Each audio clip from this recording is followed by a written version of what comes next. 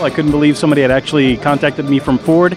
Being the internet geek that I am, I kind of did a little bit of homework, looked at all of the stuff. It turned out to be legit, and sure enough, here we are. I looked at it and I was like, this isn't real. I forwarded it to Sean, we talked about it, and I was like, I'm gonna give him a call to see what it's about, get some more information, see if they'd email me.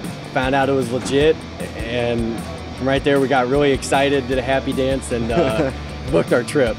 When the invite came through, I was rather cautious and wasn't too sure if it was legitimate. We discussed it. Our son-in-law encouraged us to do it, and as it turned out, it's been very exciting.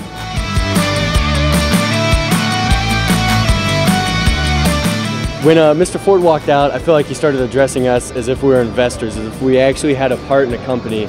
It got me excited. I was excited to be a part of Ford's press conference at the Detroit Auto Show, and it just kept getting more amazing, all up until they brought out the Ford F-150s and they came crashing through the display. The whole thing was amazing. I think it looks like the Atlas concept. I think it's really a neat design. Ford is definitely an innovative leader by far. Nobody comes close. Yeah, I'd have to agree. The truck's absolutely amazing. Sharp lines. The first thing that stands out is the nose, the front of the truck. Kind of looks like the Super Duties a bit, so it has that mean look. It just looks like it's built for work, built to take on anything that you would want to put it through. I think it's built to go the distance.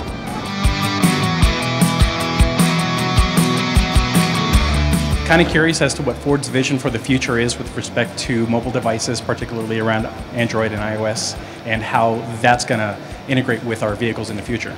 We think that the cars will end up being hot spots also. The most important thing that we do is to make sure that it's a safe driving experience. So we really believe your hands ought to be on the wheel, your eyes ought to be on the road, everything ought to be done with voice. It's pretty hard to take something that's phenomenal already and one-up that, but I think they've done that. It's really spectacular. To program our route that they've assigned us.